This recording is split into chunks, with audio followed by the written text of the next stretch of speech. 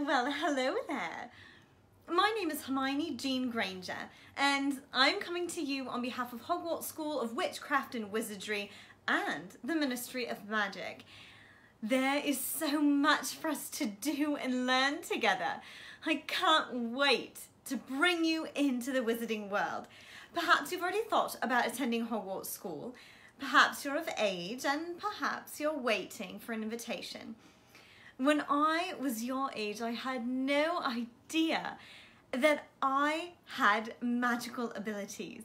I didn't know that I was about to embark on an incredible adventure and meet all kinds of new people and learn so many new things. I loved my years at Hogwarts School, and one of the reasons is because I love to learn. It's my favorite thing to do in the whole wide world.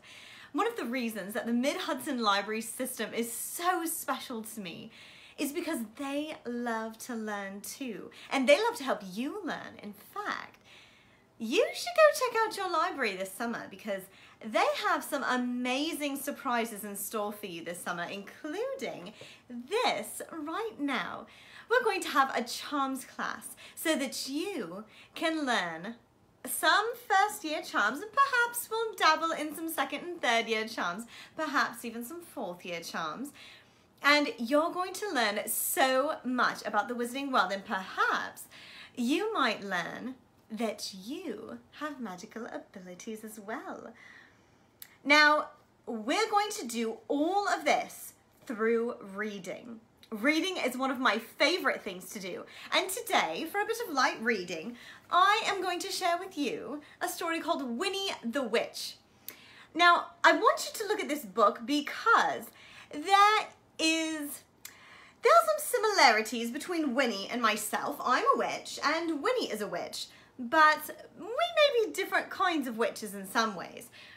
You'll find that whenever you meet someone new, you have things that are the same and things that are different. It's one of the wonderful things about meeting new people. The different things are fascinating, and you get to learn something new and perhaps find something you've never seen before in your whole entire life. A new friend is like an adventure. That's why I'm so excited that you are here with me. And I'm sure we have some things in common as well, like Winnie and I do have some things in common. So what we are going to do is open up this book and see what we have in common and see what might be different. First of all, I'm going to show you the house that Winnie lives in. Winnie the Witch lived in a black house in the forest. There are so many details in this house. I'm going to give you just a moment to look at her house. It's just amazing, but it's all the same color. Didn't you see that?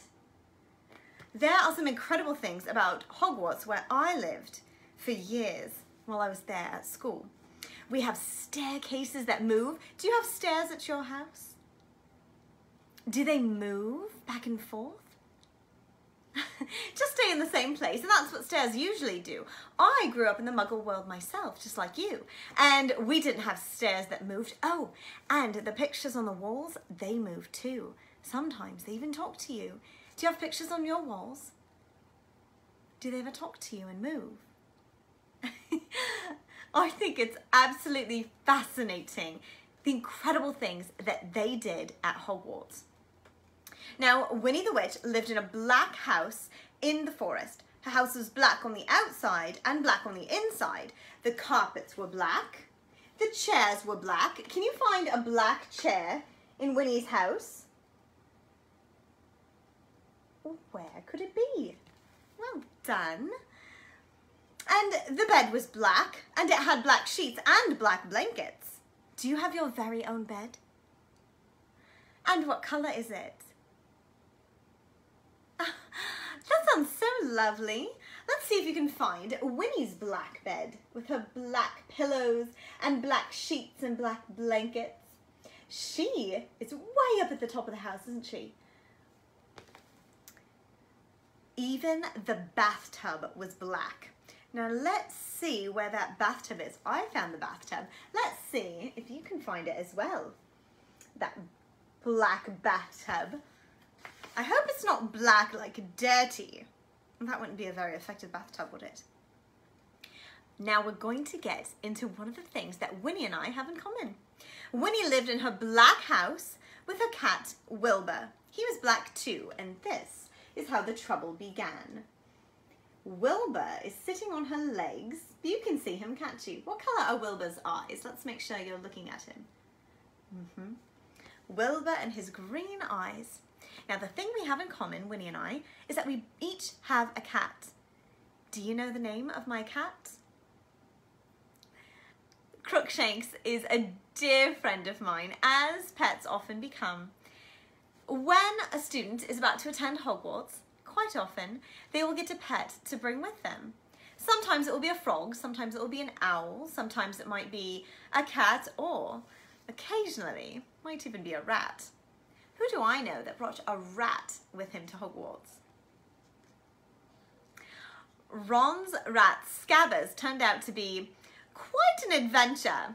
We didn't realise what Scabbers was, but he was an animagus that was stuck as a rat, a man stuck as a rat for quite some time. Do you have an idea of, if you did go to Hogwarts, what kind of an animal would you bring? You can either share it in the comments and put your name as well, or you can just say it out loud. My sweet Crookshanks was one of my best companions. I loved having her there with me. Now, Winnie has Wilbur, and the problem is that when Wilbur sat on a chair with his eyes open, Winnie could see him. Well, she could see his eyes anyway. You can see what she's talking about, right? There are his eyes, bright and green, but the rest of him is camouflaged in that black house. But when Wilbur closed his eyes and went to sleep, Winnie couldn't see him at all. So do you know what happened? What if there's a cat sitting on a chair and you can't see the cat because it's exactly the same colour as the chair, and you decide to use the chair? What happens next? She sat on him. That's quite predictable, isn't it? Well, let's see what happens next. When Wilbur sat on the carpet with his eyes open, Winnie could see him. Well, she could see his eyes anyway. There he is on the carpet. I can see his eyes. How about you? I wouldn't step on him because his eyes are there. But when Wilbur closed his eyes and went to sleep, Winnie couldn't see him at all. So, you know what comes next. She tripped over him. And there she is. This is a problem, isn't it? Now, at Hogwarts, one of the ways we learn to fix problems is with magic. But you still do need to use your intelligence, because you need to know which spell will work to fix your problem. Now is the time for us to learn our first spell in our charms class. What you're going to need for this, well, what would be ideal for this is if you had a wand. Now, if you don't have a wand, that's quite all right.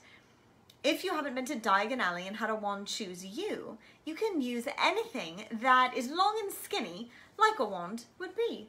You can use a straw, you could even use a pencil, or perhaps a stick from outside, or you could even use something that's colourful, like a marker, crayon, or a coloured pencil.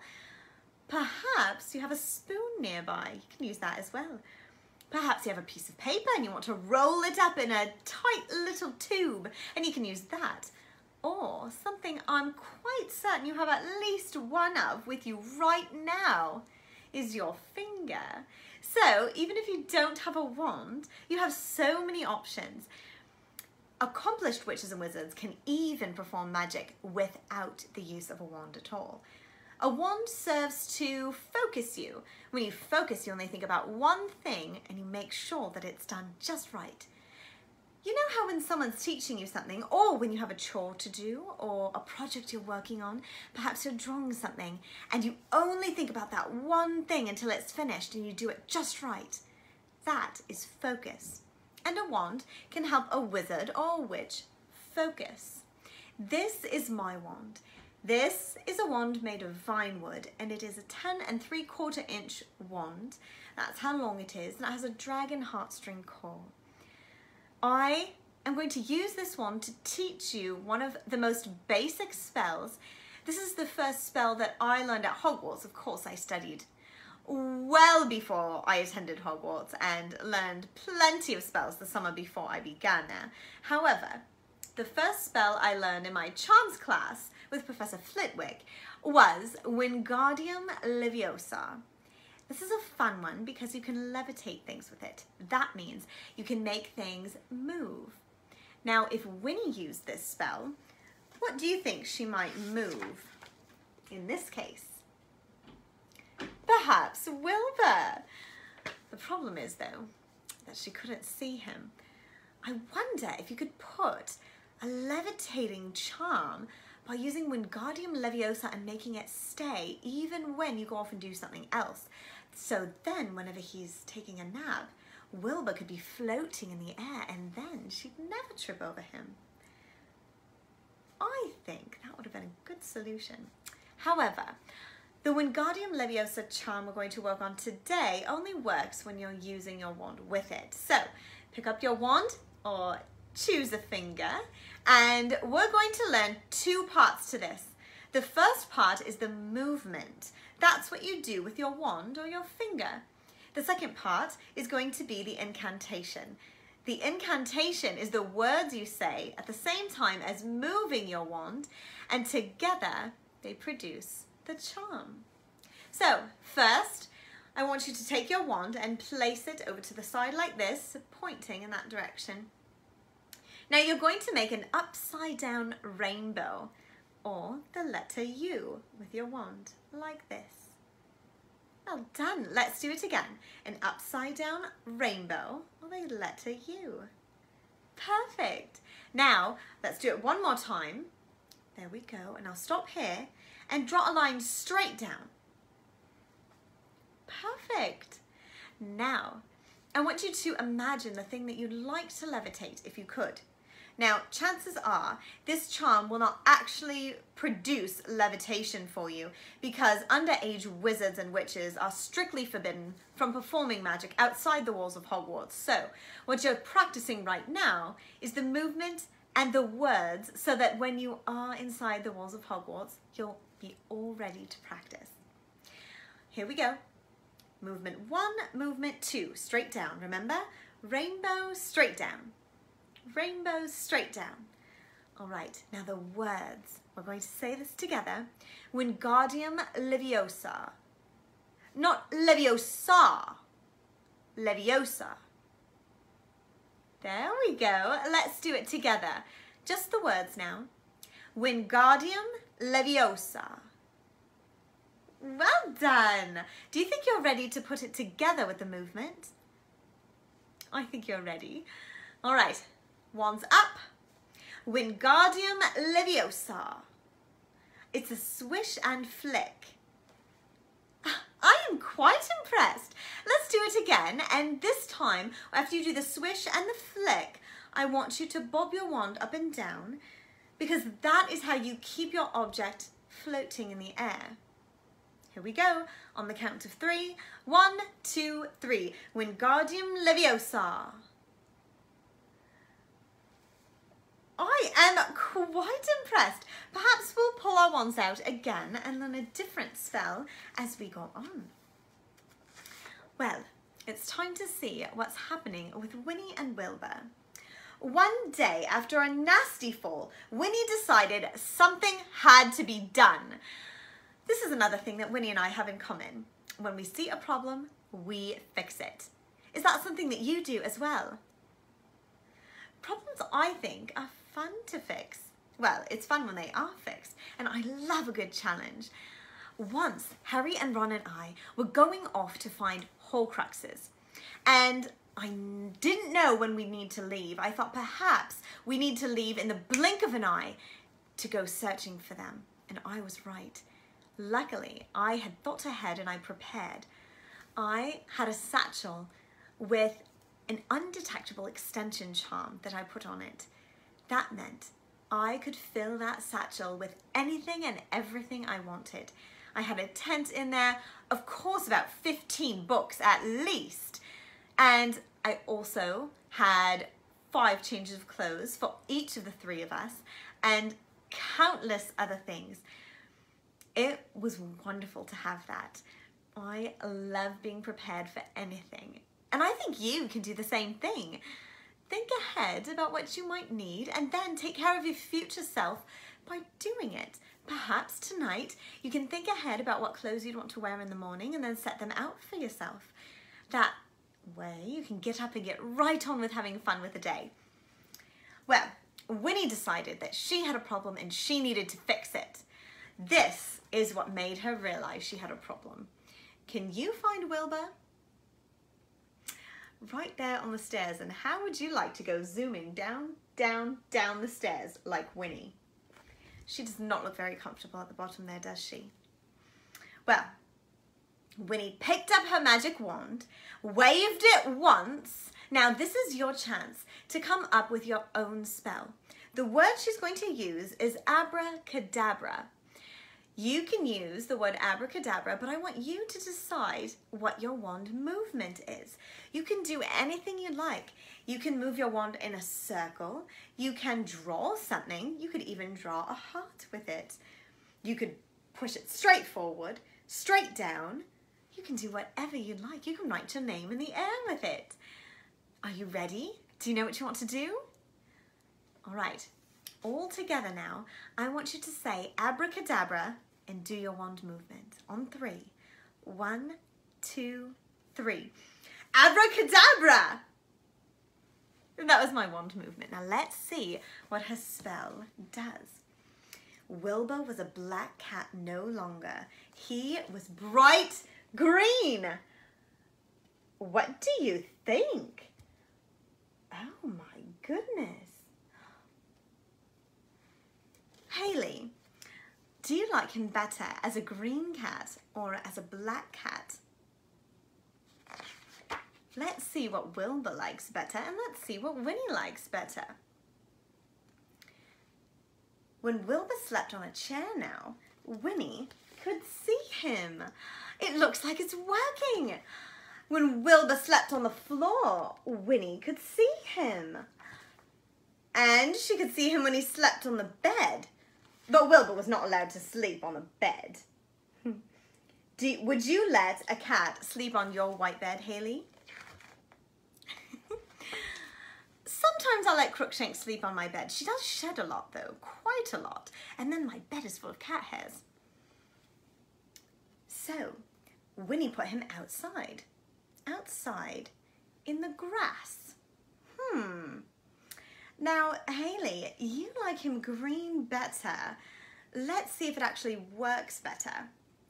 Winnie came, when Wilbur sat outside in the grass, Winnie couldn't see him, even when his eyes were open. Look at that, I'll bet you know where he is. But Winnie can't even see him. He's even more camouflaged than he was in the black house. Winnie came hurrying outside. She tripped over Wilbur, turned 3 somersaults and fell into a rose bush.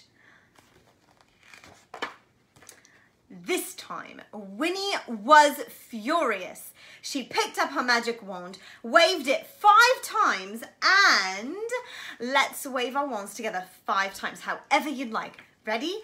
1, 2, 3, 4, 5. Are you ready to turn the page? Let's see what happens. She waved it 5 times. She's so furious. And abracadabra. Wilbur had a red head, a yellow body. What colour is his tail? A pink tail, blue whiskers, and how many purple legs does Wilbur have? 1, 2, 3, 4. Now, Winnie could see Wilbur when he sat on a chair, when he lay on the carpet, and when he crawled in the grass, and even when he climbed up to the tallest tree. There he is. You can see him in the tree as well, can't you?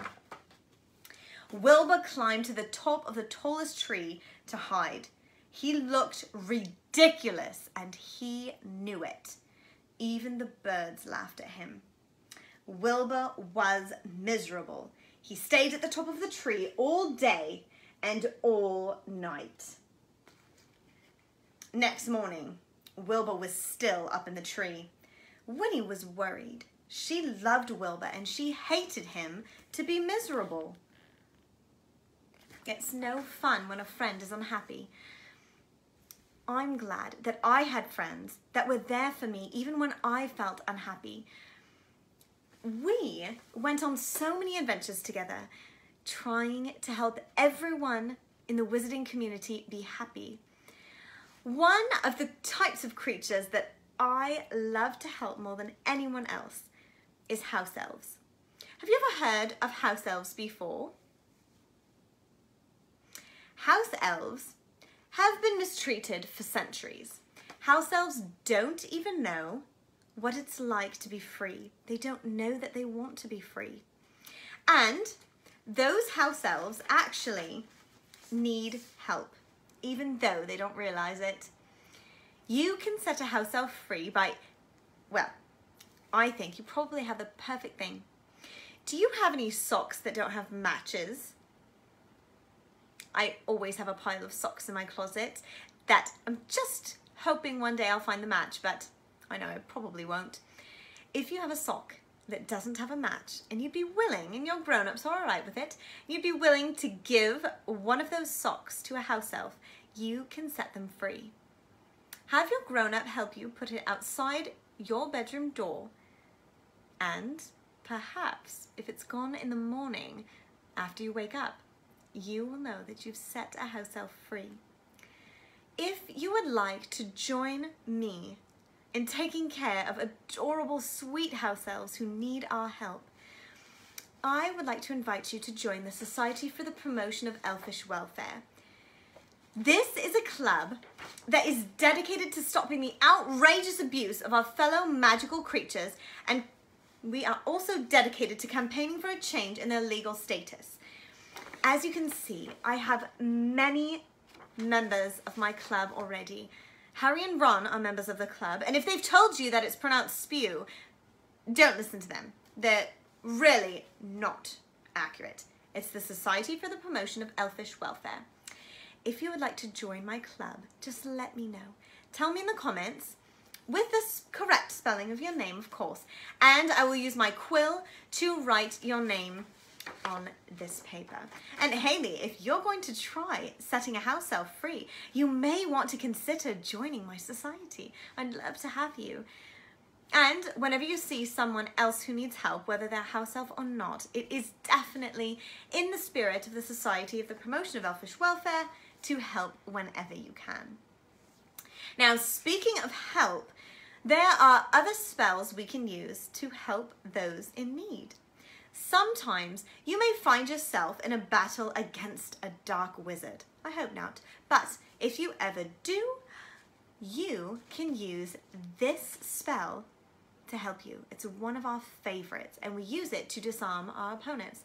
It's called Expelliarmus. Now, while you think about that word Expelliarmus, because you're going to need to say it out loud, I am going to add your names to this list. We've got Julie on the list. Thank you so much for joining our society. I'm going to put your name, Julie, right here. Julie. And Haley as well. You want me to sign you up? I'm happy to have you. All right, let's see. We've got H-A. Let's see how you spell your name. H-A-Y-L-E-Y, correct? H-A-Y-L-E-Y. Now, if you'd like, at this point, you can say your name out loud, and I will set my quill over here, and my quill will write it for me as we finish our story and our charms class. Welcome to the Society for the Promotion of Elfish Welfare. It's a pleasure to have you. Now, we're going to learn Expelliarmus. This, like I said, will disarm an opponent. That means it will knock something out of their hand, typically a wand. So I want you to say the word Expelliarmus with me.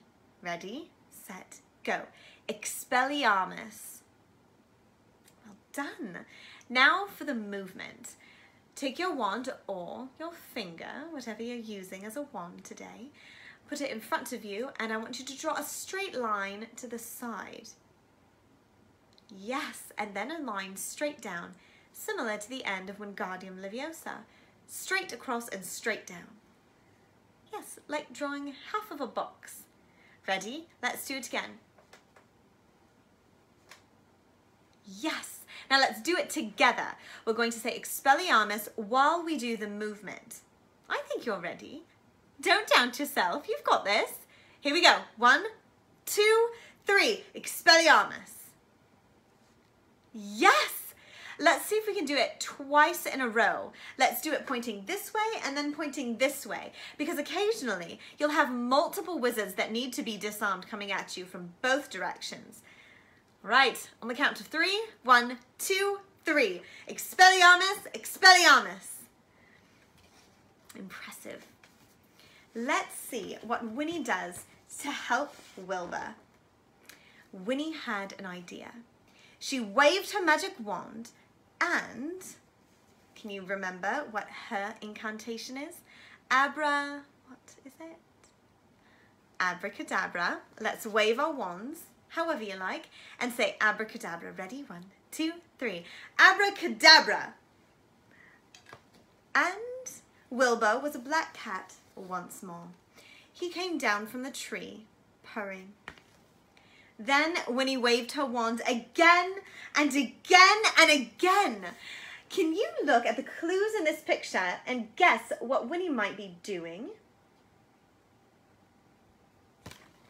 Let's see if you're right.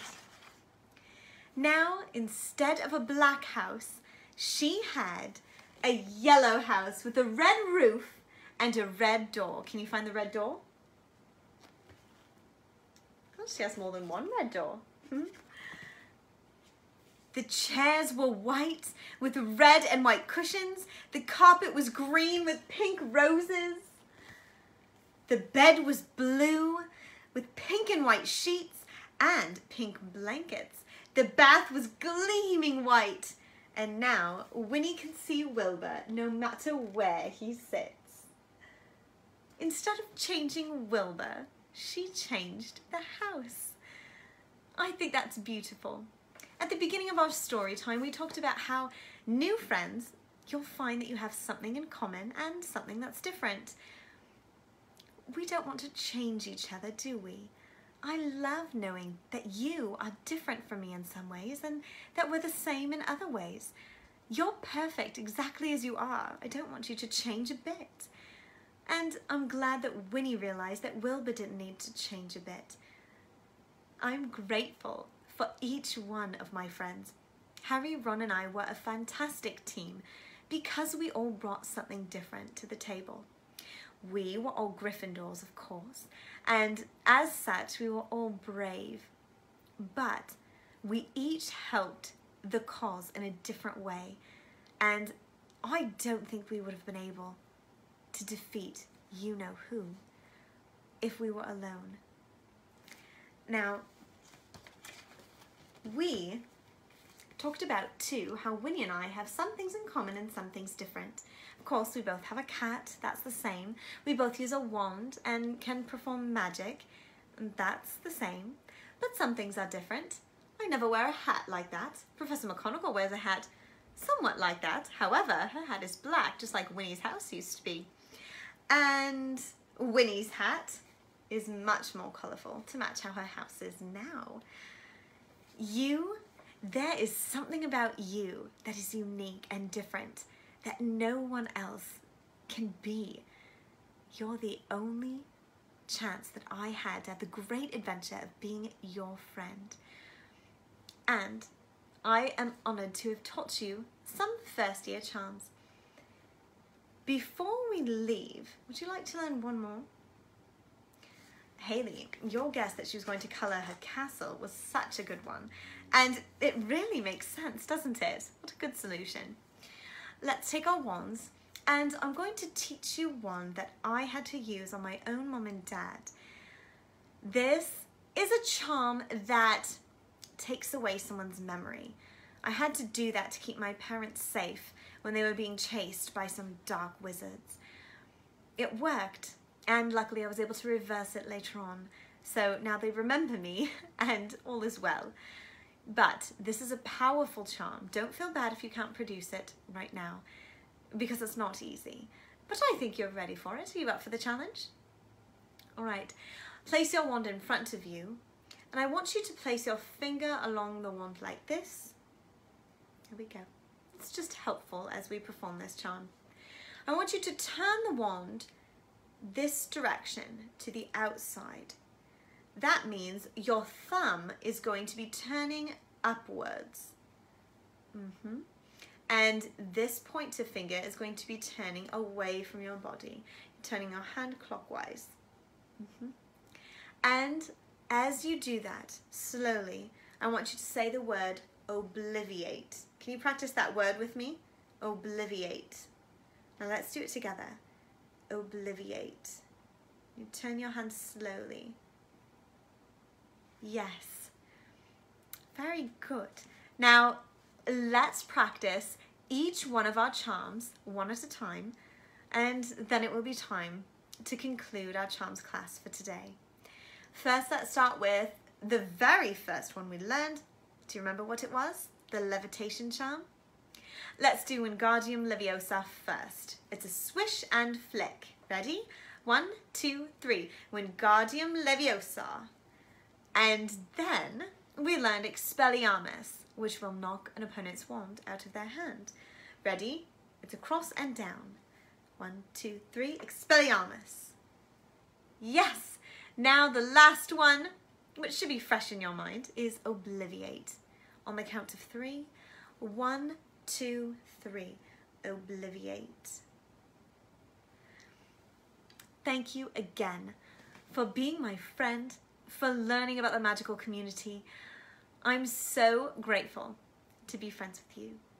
Until next time.